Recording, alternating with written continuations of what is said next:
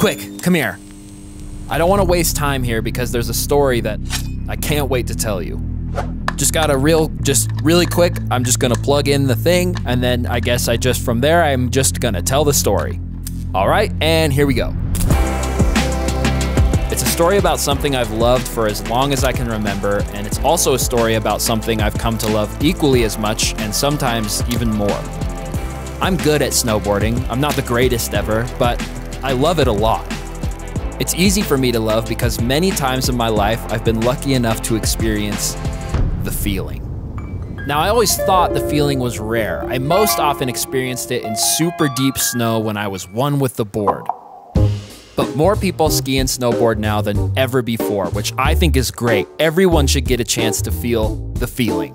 But because of this, ski resorts do feel more like resorts, with restaurants and spas. For a while, I thought skied out runs and longer lines made the feeling more rare. But I kept looking. And somehow it felt like the harder I looked, the more elusive it became. Now it feels like I'm giving away some crazy insider information to say I have found a way to feel it so much more consistently. And the way I found it was through Powsurfing. This is something that's been around since the origin of snowboarding itself, but there's a really good reason for the fact that in the last couple years, it has completely exploded. But before I try and explain that reason, let me address the one person out there that's like, but Shaffer, I just gotta ask, what is Powsurfing? I'm glad you asked. Basically, you take a normal snowboard, chop off the bindings, shape it more like a surfboard, then smack a leash on that baddie so you don't lose it when you fall. And now our tiny dancer's out there thinking, but how do you turn? Well, I'm glad you asked. The answer basically boils down to deep snow. Unlike a snowboard, you can't use your toes and heels to dig an edge into the more low-tide, icy snow. Therefore, you need conditions that are deep enough that you can kind of lean your body weight into. Snow like this is not easy to find, so it takes a little bit of initiative and research. This process has taught me a lot of patience because even if you check every box and do all your homework, anything can happen. For example, the time some friends and I went to a spot that has worked before, but on this day there was so much snow that you couldn't even get started. Come on. Okay, maybe I started a little early. Okay, now we're moving. Now we're not. Gail, how experienced are you at snow surfing? This is my second time. I don't know which way I usually face. Oh, that's probably a good thing to. All right, bye. Bye.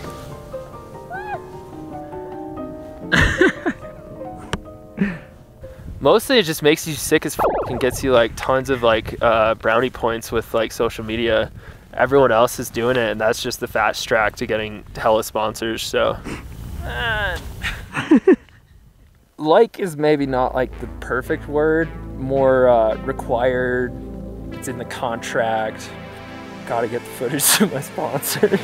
We need more light on camera B. Stat. Don't even worry about it. It's full HD, you'll look great. Come on, I'm burning film here. Go do it, Gail. Do the thing. Quicker, go! Cinematography. No, redo the strap. That didn't look good on the B-roll. That's a key part of your edit. No one's gonna sponsor you without friggin' tight leash B-roll. Go, faster! Faster! Turn! Throw up some snow! Not like that! I don't know if I like it or not. I don't really know what I'm doing here. Does that answer your question? When you're on a snowboard, you're just like so locked in to your bindings, and I just see that as like a great analogy to life. Like you're just so locked down by all your responsibilities and all the stuff you have to do, and then get on a Powsurf board and there's no bindings, and everyone knows no bindings, no rules. I'm having so much fun. And that's what it's all about. I can't. Yeah, so I changed my answer. I'm here to be sponsored, clearly. Now you might think all this talk about sponsors is just fun and games, and it definitely is. But also, I was sent this board to make this video, and I kind of felt like I owed them some better footage than what I'd gotten so far. So even though I had an absolute blast with Luke and Gail, I realized for the footage, it was time to call in the big guns. So when it comes to Powsurfing, there's this one, I guess you could call it tool in particular, that makes the whole experience exponentially more fun. And I don't have one because it's not the most accessible tool, it's a little bit expensive. But my buddy Eric has one, so I'm waiting for him to come pick me up, and then we're gonna go have the best day of Powsurfing ever. He just got here, look at this guy. Dude, you may be the coolest person I've ever met. I don't have trailer lights or anything. This is so sick. We got to the trailhead and saw a big evil monster snow truck that was incredibly cool, and of course, the only thing I could think to say was, That's what we need, dude. but in reality, what I needed more than a big giant evil snow monster truck was warmer clothes. Dude, what temperature is it out here right now? It is -8 in my house and everything was frozen. It's warm. Warm day. It was at this moment I realized for the rest of the day I was gonna be f***ing Edmund from the Chronicles of Narnia. But even so, we strapped our boards to the sled and set off towards Mr. Tumnus and the magical furniture store, or whatever that movie's about. I'm gonna try and set a sled track so that it's easier for us to go up, because this will compact a nice track. So basically I'm gonna send it up the hill in as straight as line as possible, try not to get stuck, and then turn around, get back in the track, and send it back down the same thing I came up, so that we have something nice to walk up. Nobody messes anyone until they think they're gone. Dude, if I'm Edmund, Eric was the White Witch because he worked some magic on that sled track. The hike up was no problem. And the ride down, well, the ride down was awesome. Chief, the city council, the ladies auxiliary, serving coffee and donuts, dragging the river for me. Well, nobody misses anyone until they think that they're gone. They remember his good ways and the little favors he's done.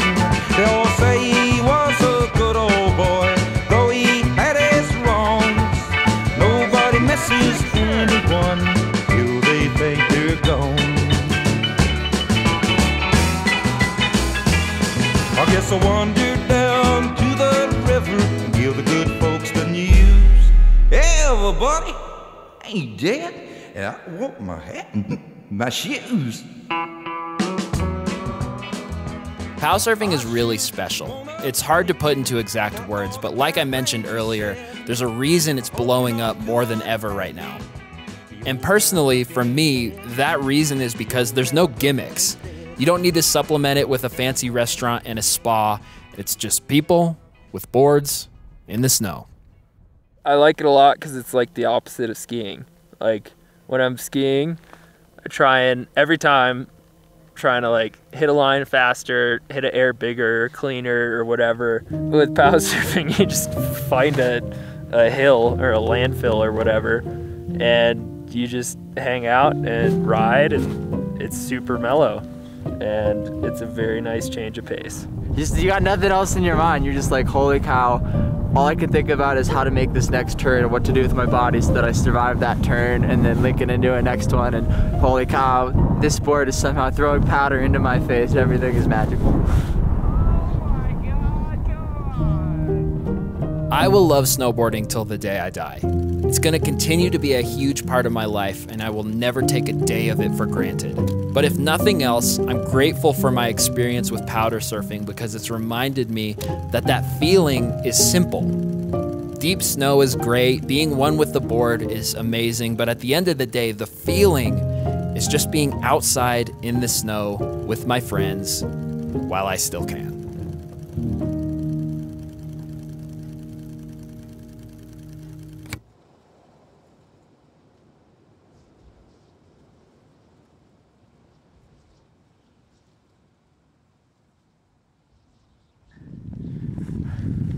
I could probably go off about how there's so much more float, and to engage a turn you need to lean so much more so it feels like you're actually surfing, but that would kind of all just be white noise, because the truth is it's just the easiest way to get sponsored now.